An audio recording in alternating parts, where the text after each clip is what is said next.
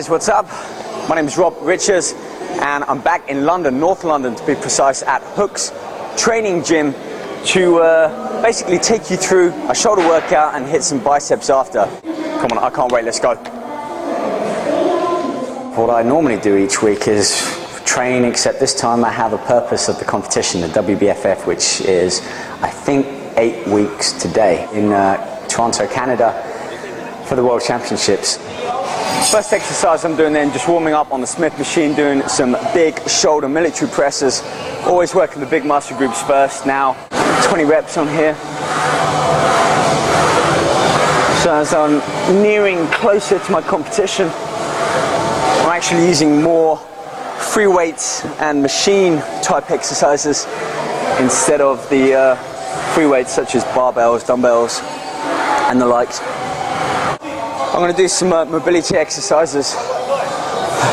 Again, working the shoulders, chest. It's imperative that I fully warm up that muscle joint. Probably don't see me stretch all that often. It's because I don't. Stretching beforehand actually weakens the muscular strength.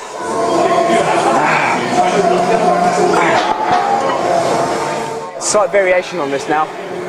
Elbows come forwards and kind of front loading the bar instead of my typical elbows in line with my shoulders. I'm still keeping them in line but just facing forwards.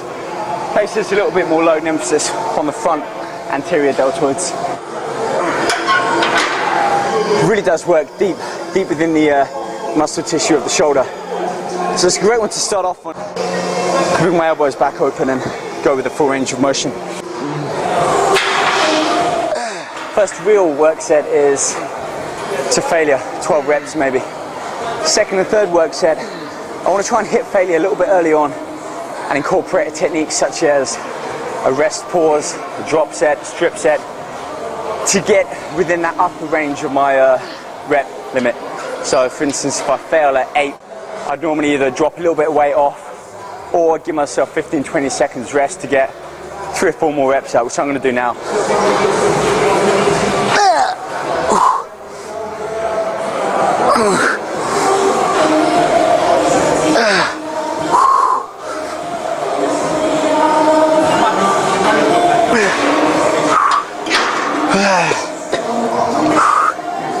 And that's how you do it. You fail within your 8 to 12 rep range. Fast fail at 4 or 5.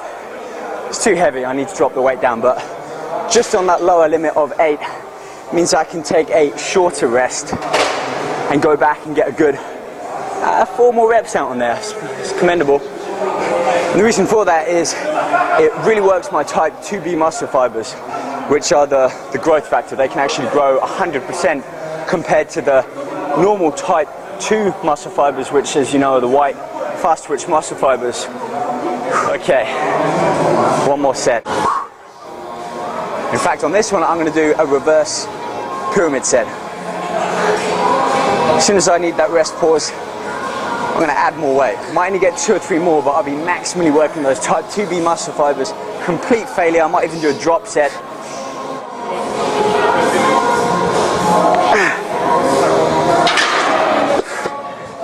Give it a 20-second rest period, add a small amount of weight on extra, and then really hit those type 2B muscle fibers. Okay.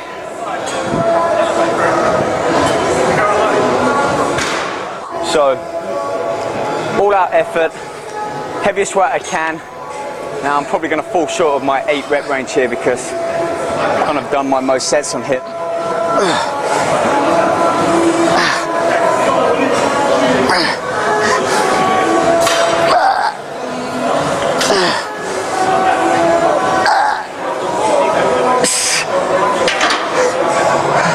Told myself I had to do 8. Really, I should be saying, right, 10. 10's the minimum. So at least if I get close to that, I'm going to be a little bit higher up than if I settled. Alright, so final rest pause. Heavy weight now.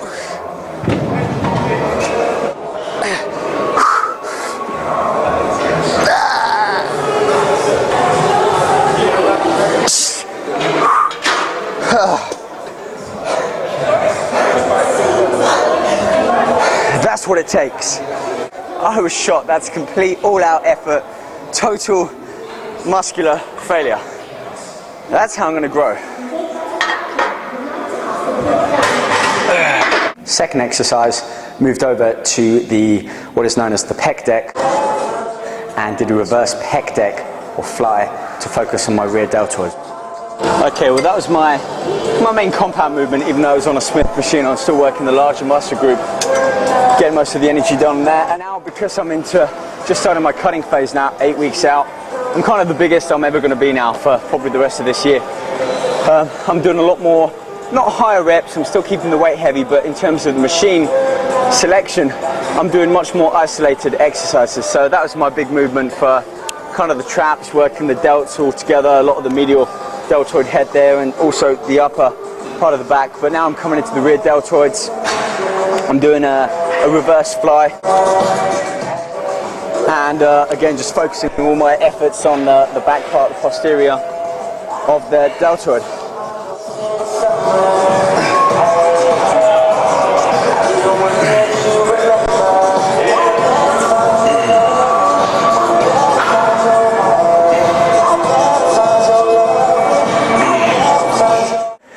Third exercise, went over and I did standing front dumbbell raises simultaneously for some, and alternative for this workout in particular, because I want to focus the most stress on each muscle head.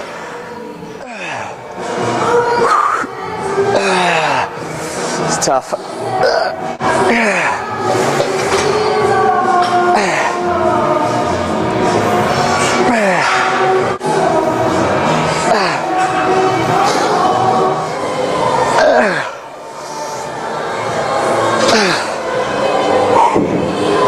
Fourth exercise, I focused on leaning side cable raises, just so I can really not cheat at all on these exercises. I load all of that stress of the muscle, of the weight, onto that muscle, the medial deltoid, the middle part of my shoulder here. So I was leaning on, doing the cable raises as so, good control, same tempo as I would normally do with a free weight, except it's consistent. I'm not having to start to cheat the rep towards the end of the set because my muscle is failing in energy. I can remain at that same tempo, which is great for distributing the energy and the weight being lifted throughout that full work set.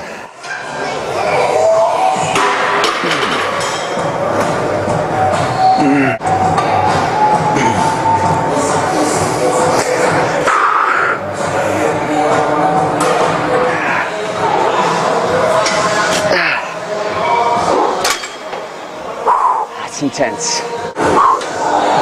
Whew.